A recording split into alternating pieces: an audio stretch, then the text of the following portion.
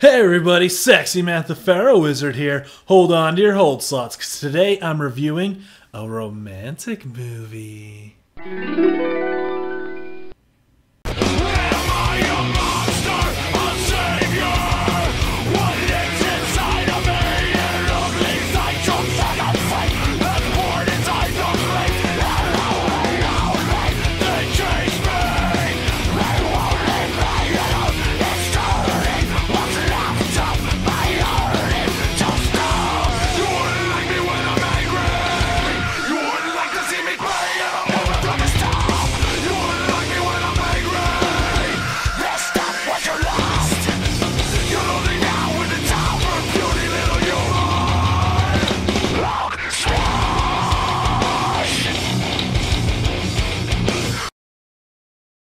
So I was given the opportunity to check out an unreleased independent movie called LIVElove and kind of give my early thoughts about it because I am famous and everyone loves my opinion, of course. So, I know I'm kind of the big budget, explosions, comic book movies, all that big stuff. Most of my reviews are based around those. But I am actually a fan of independent movies. I think, when a movie is made, it's just a miracle that it's even made. And it's a lot of hard work. And I like that these people put this work into it just to entertain you and get their art out there. I do check them out when I can. I have a whole list on Netflix that I get in a lot. I see a lot more independent horror movies, but I've seen a lot of other documentaries, things like that. The movie Super with Rainn Wilson was a bit more of an independent movie. A lot of things like that. Independent comedies are great. So I like to, I do spread out my wings and check out some other things. This will be my first review of an independent movie, though, and I'm going to be a little bit more analytical, so you'll just have to bear with me on this. Now, this is a romantic movie, and I don't like romantic movies. Romantic comedies, romantic dramas, whatever it is, I don't care for them because they're too cut and paste, too paint by numbers. They're just boring. You know what's going to happen, and they're just too predictable. There's two that I do enjoy. And that's one's Chasing Amy, which I think is the best romantic comedy of all time. And being that I'm now a bitter old man, I love the ending, how everyone gets screwed in the end. Spoiler. But in love, everyone does get screwed in the end, right? That doesn't sound too bitter. The other that I did like a lot, and I've been sort of changing my tune on it, I don't know, is 500 Days of Summer. I liked it a lot when it first came out, but once I flipped that bitter old man switch in my brain, I realized the character of Summer is just the worst person of all time and gets absolutely no consequences for being just a terrible, terrible person. She's like, her and the Emperor are the worst people ever. And at least he died. She still got to hang around. Anyways, so LIVElove. So the plot of this movie is two people meet by happenstance and start dating. And it turns out the girl is a cam girl. And it's all the different complications that go along with that. It's sort of the general plot of this movie.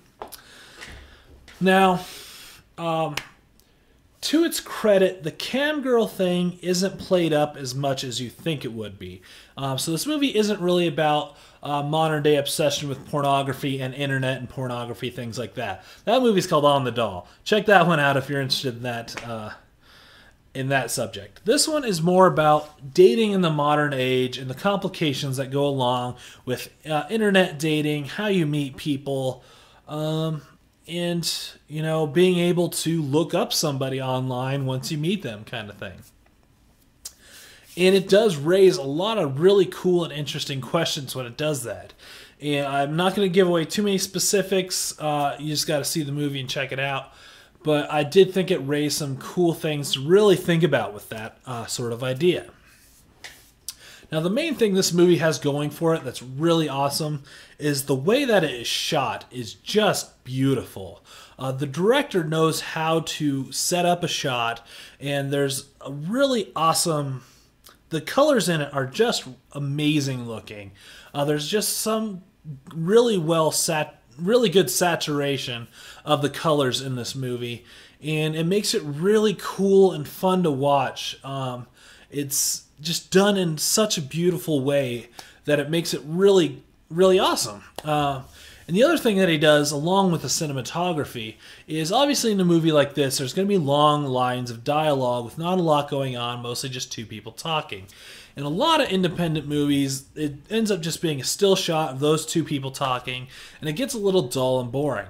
This guy knew how to use the camera as a third actor and made it move in ways that made the conversation interesting.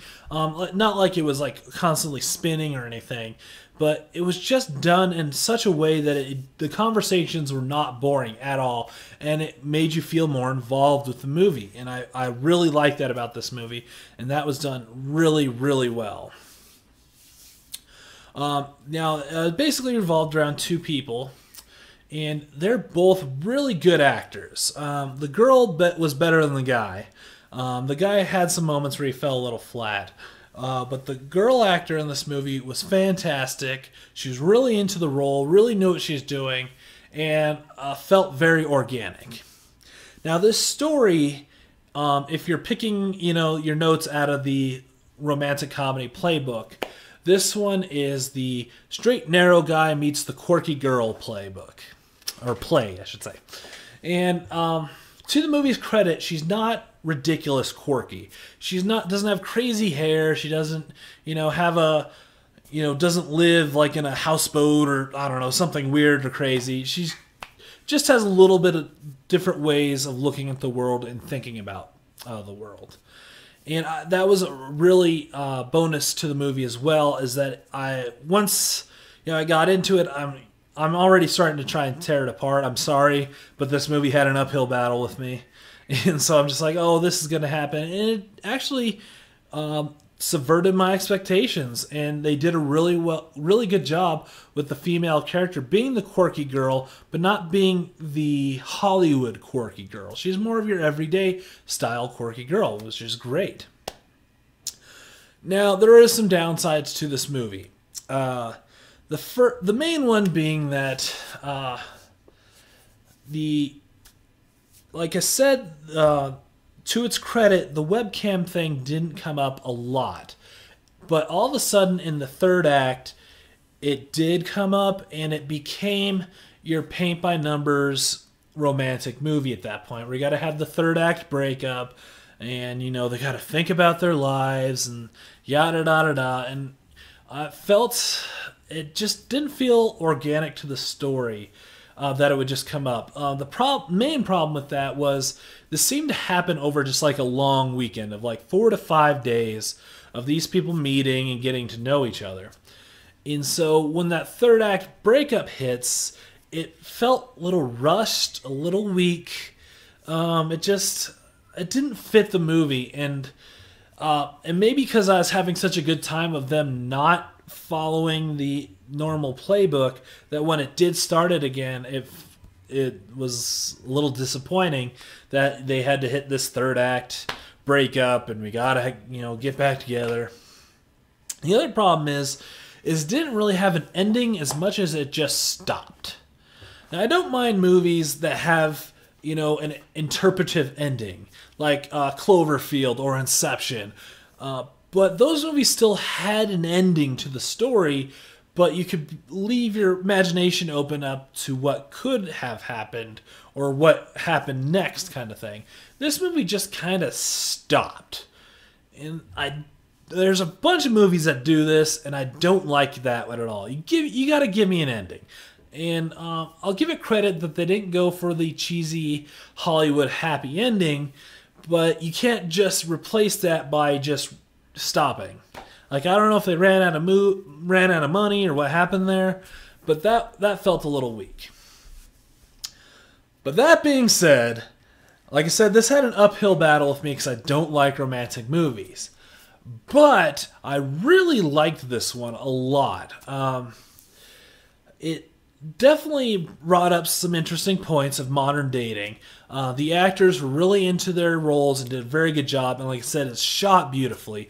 And it's a really cool movie to watch. By the way, I did link the trailer below, so check out the trailer for it. I don't know what kind of release it's going to get. I haven't been given that information. I haven't seen where you could find it yet, and I think they're trying to decide how they're going to release it. I don't think I would have seen this in theaters if it would have came out. This is like a Netflix or on-demand kind of movie. Not like one where you're like planning your night around it, but just like you're hanging out like, hey, you want to check out a movie? And you just want something good and engaging, but you don't need it to be an event. You just want to sit back and watch a movie. And this is perfect for that. Like, it's a definite Netflix and chill kind of movie. And it was really solid. They had some minor problems that stopped me from totally enjoying it. But for an independent movie, it's very well done, very well written. It's a really good movie, so check out LIVElove. I'm sorry I wasn't really too funny in this one. I didn't really script out anything for this review. I just saw the movie and wanted to give out my thoughts and, talk about movies, because that's what I do. So, I'm Sexy Matt the Pharaoh Wizard, and until next time, hold on to your hold slots.